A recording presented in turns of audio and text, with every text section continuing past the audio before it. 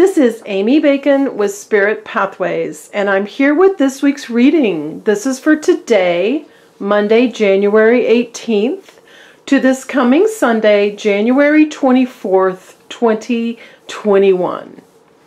We are getting past the beginning of this month and into the nitty-gritty of deciding what matters to us now. Last year pummeled us and presented so many things we had no control over. Now, in this new year, we seek to take some of that control back, but it's still not completely clear how it's going to work out. But the good news is things are shifting in huge and in important ways. The best use of time now is to strategize about what matters to you, to lay out ways you would like your life to improve, from small details to large outcomes. Open the path for honoring your personal needs and your personal enrichment.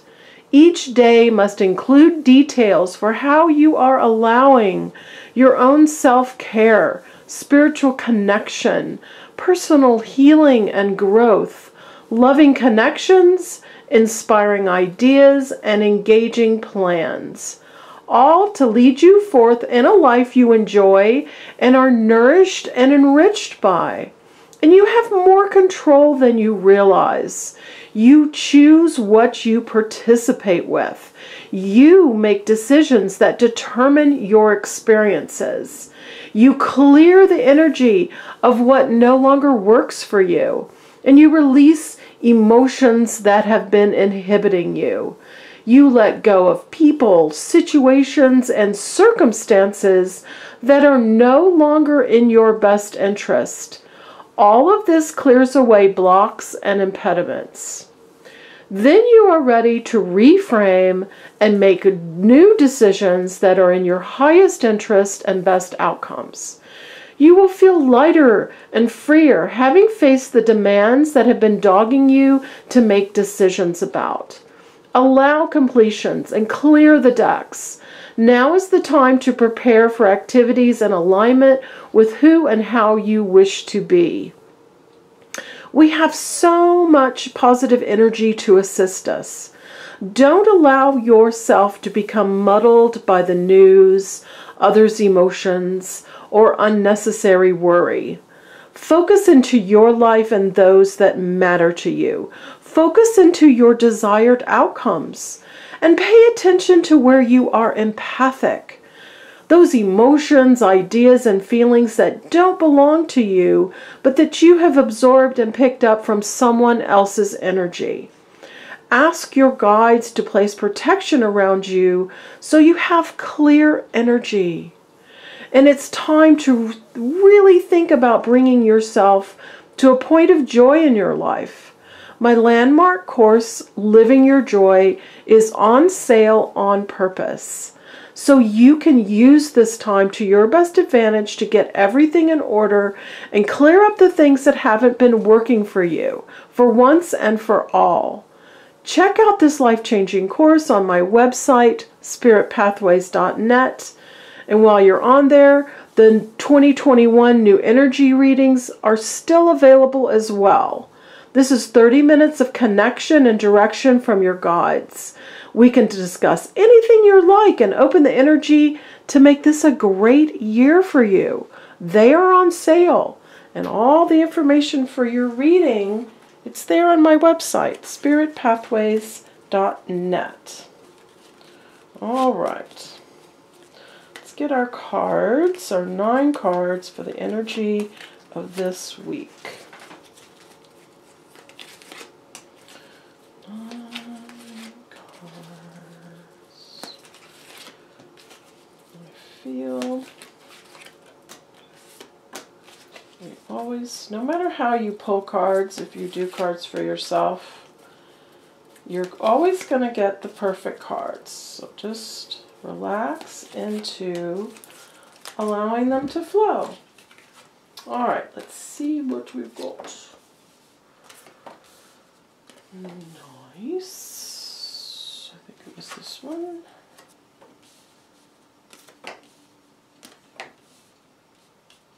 all the details.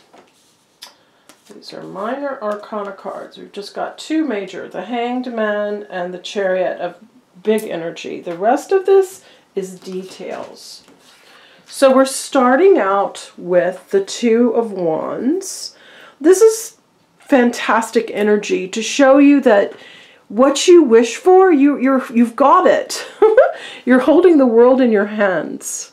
You're up in this balcony overlooking the vista in front of you. This is about realizing you have so many opportunities. There's so much available to you now. And going ahead and taking action on that. Wands is fire, it's action. 2 is bringing things to you. So not too much sort of analyzing about this, but literally shifting into the aspect of allowing. This world in your hands, it's like the world is your oyster. All the things are available to you. But yes, you've got to take the action to bring those things to you, to allow yourself to begin experiencing them. So thinking about the steps that you need to take. So many ideas. The 7 of Pentacles. These are all, each one of these pentacles represents an idea that you've been having. And they're at different stages of development. Some are in full bloom and ready to be fully realized, and others are still just beginning, just little seedlings beginning to sprout. So all of these ideas are interesting to you, and you need to decide which ones you want to move forward with. The Hanged Man, perfect. Perfect card to go with the energy of the message just now. This is about timing, and this is about things behind the scenes that we have no control over. And just having to wait for the better timing. Having to wait for things behind the scenes to come into alignment for us. And changing our perspective, allowing a new perspective, which is going to open that energy up. And while you're waiting for things to happen, allow the epiphanies.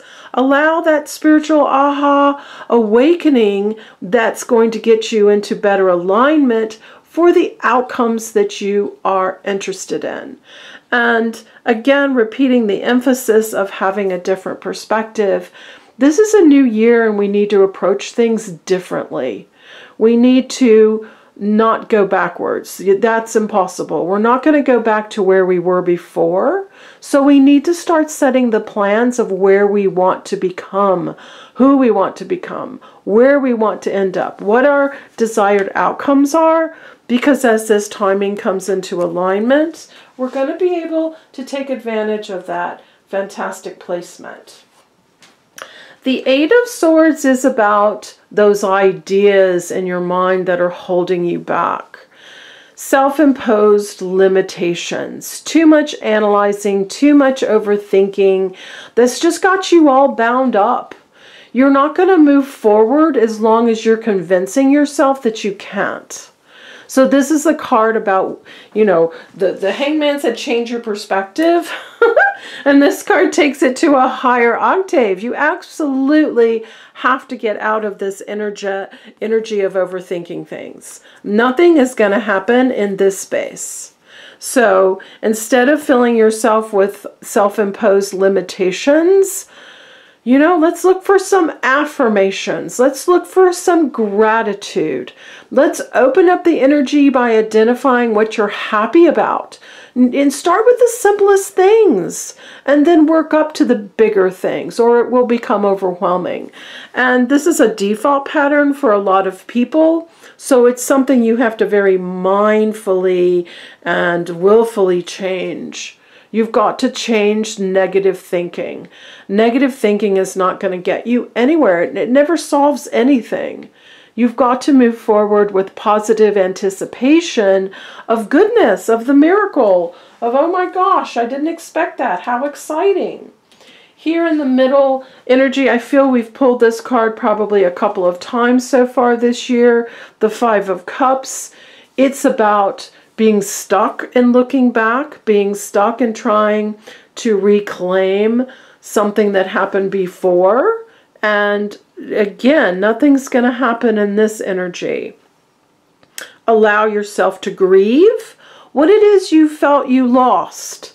And yes, give yourself 15 minutes of grieving and then move on. Because again, it's this same energy. Nothing is going to happen when you keep telling the story of what was before. You've got to stop that old story because you're not going back.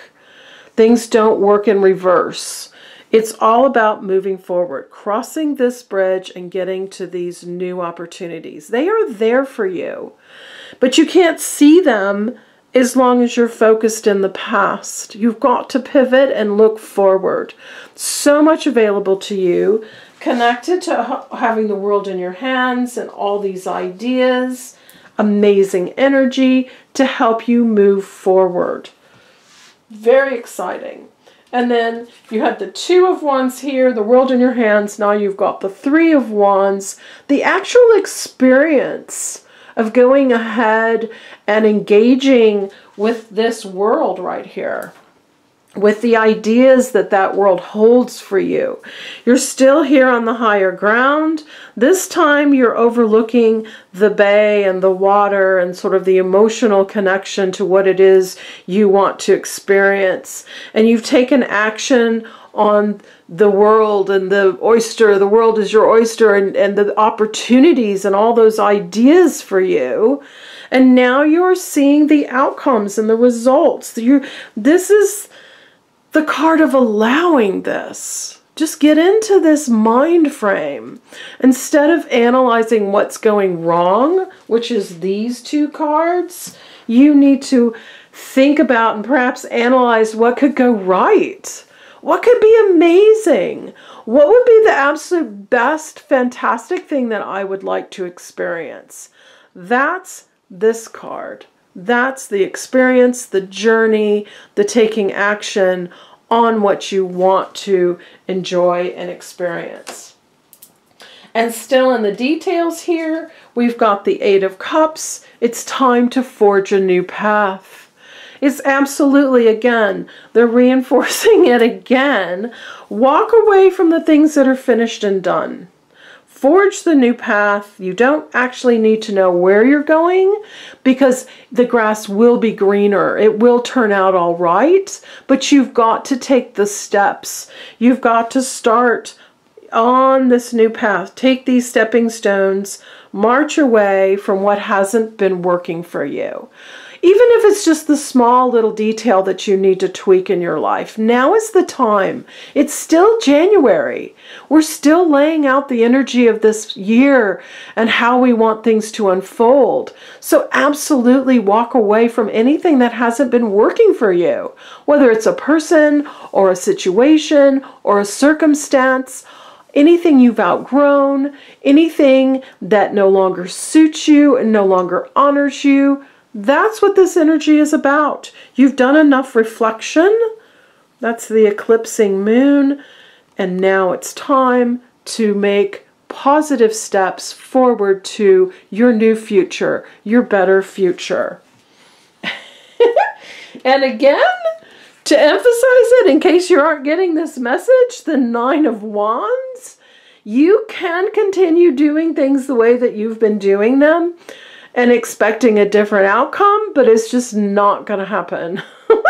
This card says you've got to do things differently. You've got to change how you've been doing things. You've got to stop fighting that old battle. The old battle no longer suits you, and all it's doing is just making you weary and exhausted and frustrated. So this is about you've got to make some changes in how you approach things. You've got to stop the negative thinking. You've got to stop telling the story of the past. You've got to forge a new path and then embrace your ideas and all this amazing help here with the world in your hands and the high vista of completing things. So yes, you've got to do things differently. And then the Chariot again is emphasizing this message. These are all details. Details of how to get your life on track. And each one of these cards is giving you a very specific and important message. And the Chariot says, yes, once you overcome your inner struggles, then things are going to take off.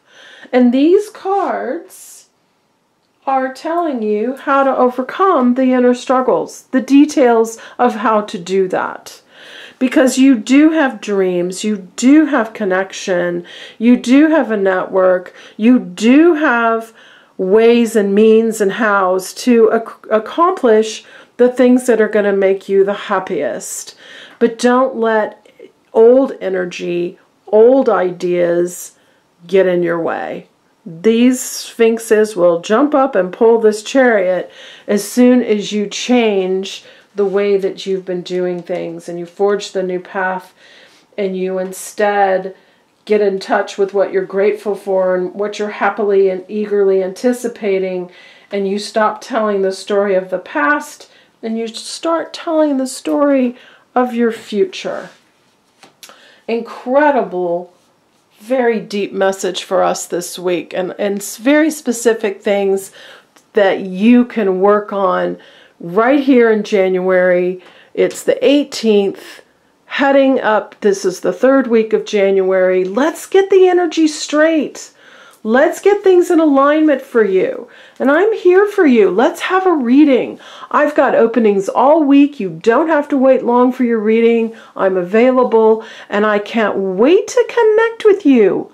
Let's get the energy straight, and let's get you on track for all the things that you want to experience with eager anticipation in your life. Have a great week, and I will see you next week. Bye-bye.